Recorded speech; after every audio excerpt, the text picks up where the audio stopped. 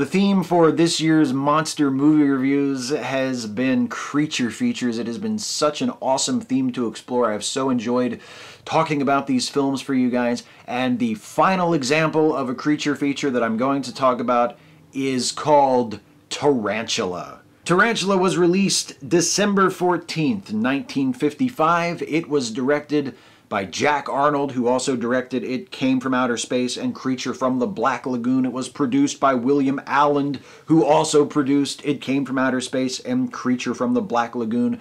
It was written by Robert M. Fresco and Martin Berkeley. Martin Berkeley also wrote Revenge of the Creature, the sequel to Creature from the Black Lagoon.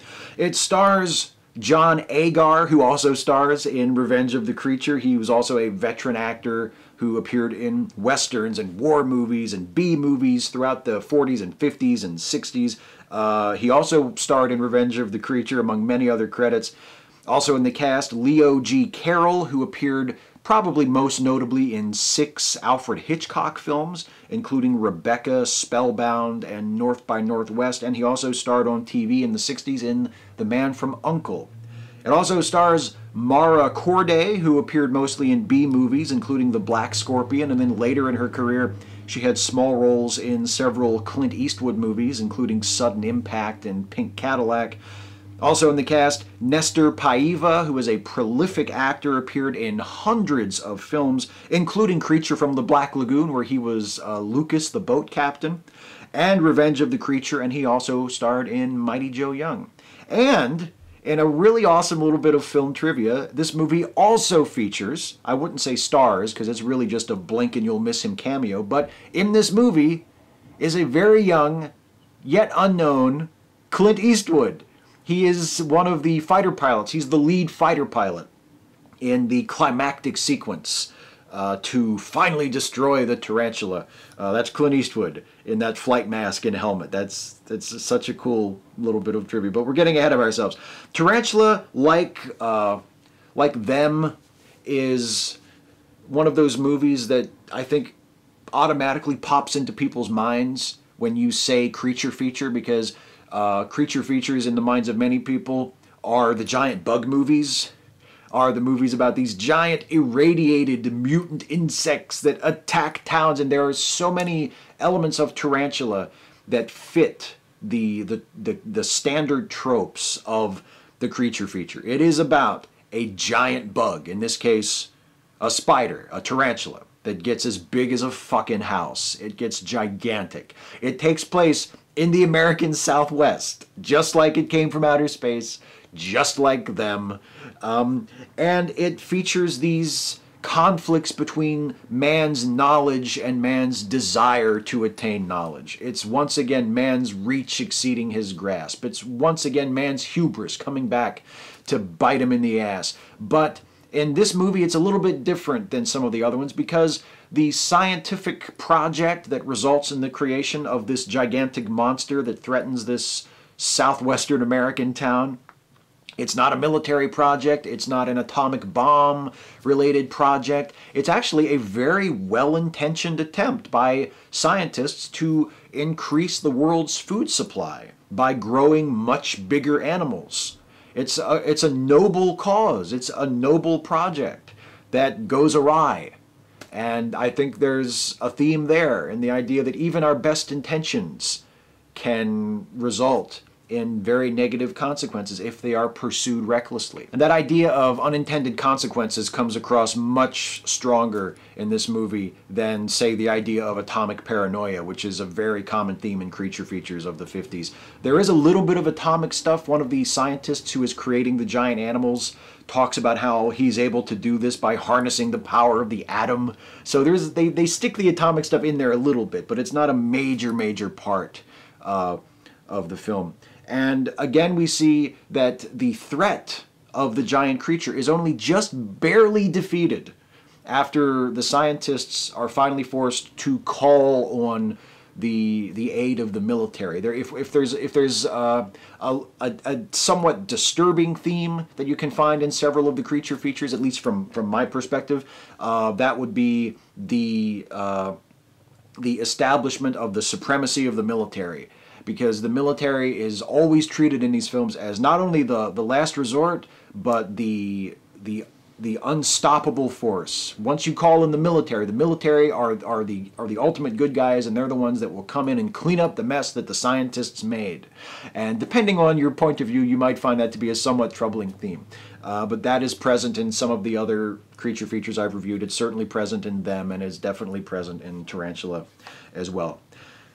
Not only does the southwestern setting establish this as a quintessential creature feature, it also allows Jack Arnold to put to film some absolutely gorgeous cinematography. The scenery in this movie is amazing. It takes better advantage, I think, of its setting in the southwestern United States than any of the other films that I have spoken about that are also set in that region. The photography, the exteriors setting in the desert, or shots of the outcroppings of rocks are just beautiful. Just really gorgeous black and white photography capturing the American Southwest. And also, the special effects. You don't usually think of creature features as having great special effects. We usually think of them as having really corny special effects. In my review for them, I sort of mentioned how I really like the special effects of the giant ants, the puppet creations. I think they hold up pretty well, but they're also goofy looking enough that you can make fun of them and have a good time sort of mocking them. In Tarantula, they go a different direction. In Tarantula, they don't use puppets for the most part. They don't use miniatures. They use real footage, real film of tarantulas walking around, crawling over stuff, doing things, and then they are enlarged to gigantic proportions and superimposed behind the human actors or the human scale action using matting. And it's really effective. It is actually, if it's done wrong, if it's not done perfectly, then crude matting effects can look really terrible and really fake. But in Tarantula, for the most part, they get the proportions right, they get the focus right, they get the combination of the various elements just perfect, so that it really does look like a gigantic tarantula crawling around over people's houses or over people's cars. And then they do use miniatures and puppet elements for close-ups or for point-of-view shots where you can see the legs or the fangs sort of coming out from behind the camera, from the edges of the frame. But for the most part, it's real tarantulas filmed and just blown up to humongous size using movie magic, and it actually works really well. The acting in the movie is good, but it's not super impressive. John Agar is good, but he's his usual self. He usually plays these very genial but bland protagonists. There's nothing bad about his performance at all, but you're not going to walk out of the theater going, "Oh boy, that John Agar, what an actor." It's just not going to happen. Corday does very good with a pretty limited role that she's given. It seems like she might be a pretty good actress, but she's just not asked to do much other than be the typical female lead. For me, the real star of Tarantula and the star of this series of creature features overall has been the director, Jack Arnold. He directed It Came from Outer Space, he directed Creature from the Black Lagoon, and he directed this film.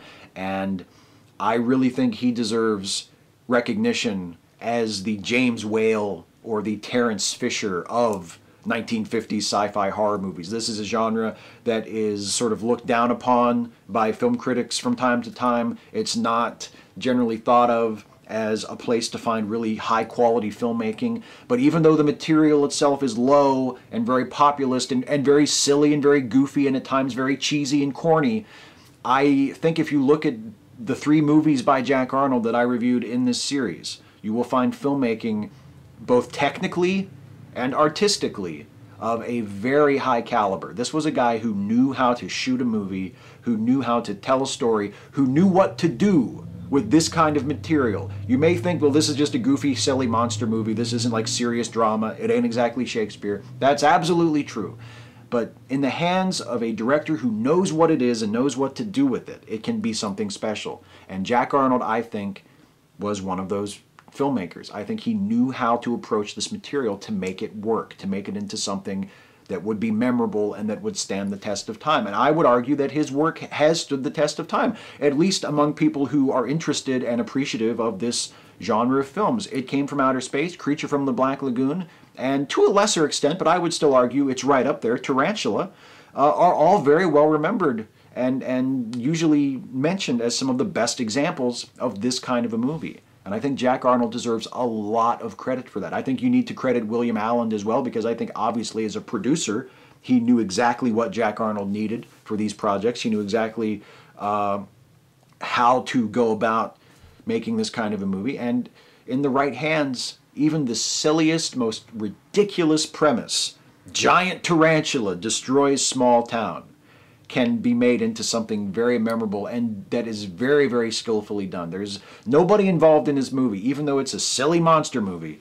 Nobody involved in this movie has anything to be ashamed about. This is a very well-made, well-executed film, and one of the best of the creature features. I would put it just a notch below the level of Creature from the Black Lagoon and Them in terms of artistic and technical accomplishment, and one of the best examples of creature features. Now, this has been such a fun theme to talk about this year. I love talking about these movies. I love watching these movies. They are so much fun. They're great to watch just as pure popcorn entertainment, and they're wonderful fun to look at critically and to analyze them and to read them for themes and for messages. And it's just a really, really rewarding experience to go over these movies again as a viewer and as a critic. So I've really enjoyed this. If you are looking for other examples of creature features, there is a long list of movies that you should check out.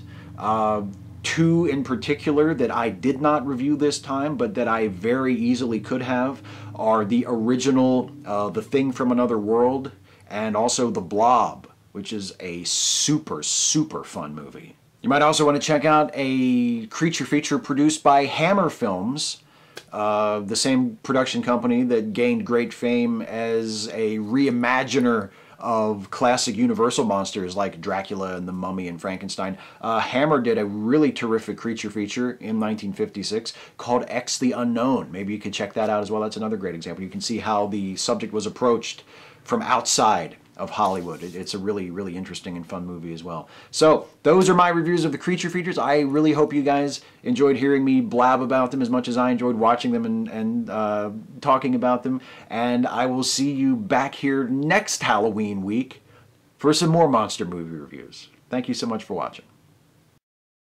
Hey folks, once again I want to thank you guys for watching not just this video, but all of the videos in this week's monster movie review series. If you haven't seen them all, check out the playlist to see all 5 reviews.